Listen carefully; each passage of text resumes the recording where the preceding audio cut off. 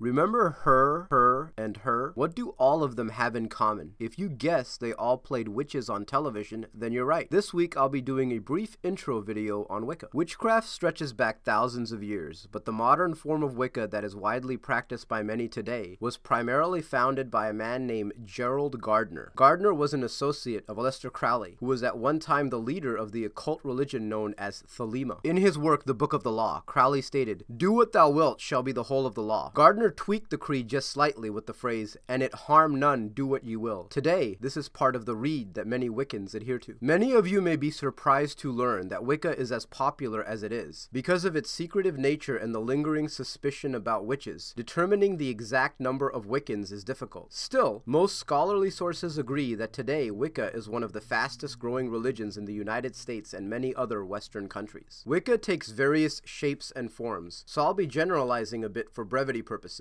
Drawing from their own literature, there is a common core of beliefs that many Wiccans share in common. In Wiccan theology, honor is placed upon the god and the goddess, and upon nature. Wicca can be polytheistic, pantheistic, or both, depending upon the tradition. Most Wiccans practice magic in a coven. A coven is a group of witches who practice their religion together. Witches who do not join a coven are generally known as solitary witches. Wiccans can practice ritual in plain clothes or robes, depending on the rules of the coven, but practicing skyclad is also common. Yeah, you guessed it right, buck naked. Skyclad literally means clothed by the sky. To work skyclad means to work naked. Within a coven, the high priest and the high priestess are the physical manifestations of the god and the goddess in human form on earth, and they normally lead the ritual. In most covens, new Wiccans are required to go through an initiatory period before they can become full Wiccans. In some traditions, the rites of passage consist of 3 degrees, and the normal period of training is a year and a day. Remember our 3 famous TV witches, Samantha Summers from Bewitched, Sabrina Spellman from Sabrina the Teenage Witch, and Bonnie Bennett from The Vampire Diaries? All of them are hereditary or famtrad witches. Hereditary witches inherit the craft from older relatives who pass on the traditions to younger members of the family. Witches look very normal. You are far more likely to meet a witch who looks like this than a witch who looks like this. I mean this. Wait, was that the same photo?